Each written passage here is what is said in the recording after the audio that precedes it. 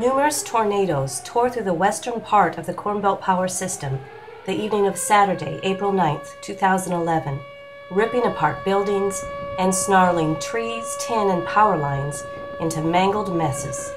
Remarkably, there was no loss of life, and few serious injuries were reported. The National Weather Service confirmed a total of 10 tornadoes in 5 counties. One tornado was classified as an EF3, with winds up to 165 miles per hour. The Early and Odebolt areas in Sac County suffered losses from a pair of tornadoes, one an EF3. The town of Mapleton in Monona County was hit especially hard, with 60% of the town destroyed or damaged. At least 2 tornadoes tore through the countryside in Pocahontas County. There, homes were leveled and farm machinery destroyed. Damage totals were not immediately known, but officials said it would easily be in the millions. Governor Terry Branstad declared both Monona and Pocahontas counties disaster areas. Corn Belt Power Cooperative experienced transmission and substation damage in Sac, Buena Vista, and Pocahontas counties. According to Dan Watnam, transmission superintendent, Corn Belt Power lost nearly 50 transmission poles, sustaining more than $1 million in damages. Poles were downed in the Miles Nelson Tap east of Highway 71, a section of transmission line east of the Storm Lake substation, the Dover Dual Circuit west of Pocahontas, the Dover to Feldman and Pocahontas to Dover lines, and in a 5-mile stretch northeast of Odebolt and south of Shaler, where a tornado ripped some transmission poles from the line and carried them more than 200 feet. After the storm hit, all substations, with the exception of the Dover substation, were quickly re-energized by rerouting power.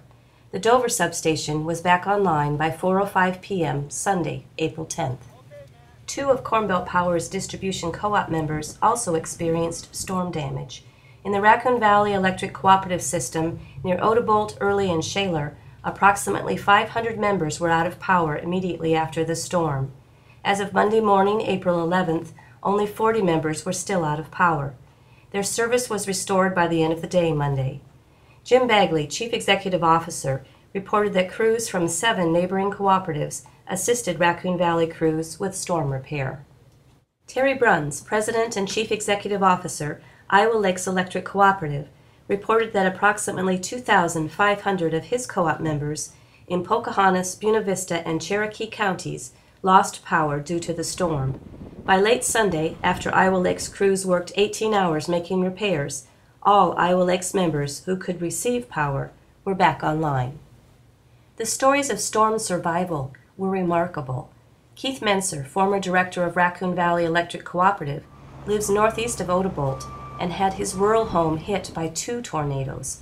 Neither Menser nor his wife were injured, but their home and all outbuildings were deemed a total loss by the insurance company. Raccoon Valley CEO Jim Bagley tells the story of power line contractors who were working for his co-op. This is one of the contractors that are working on our January 2010 ice storm. Okay. You know, because we're rebuilding 700 miles of line. Right. They're one of the contractors working for us. They just rented this house and got moved in. They're working right here in this area. So this is one of 3 crews from this company who's living here. They're the only ones that happen to be here this weekend in the Sac area. So they were here. Mitch called them, our line superintendent, up here, and told them to watch the weather. About that time it hit, and like I said, the foreman was standing. He was standing at the stairs of the basement. It blew him down the stairs. Fortunately, none of the contractors was seriously hurt. One worker was taken to the hospital for a minor injury.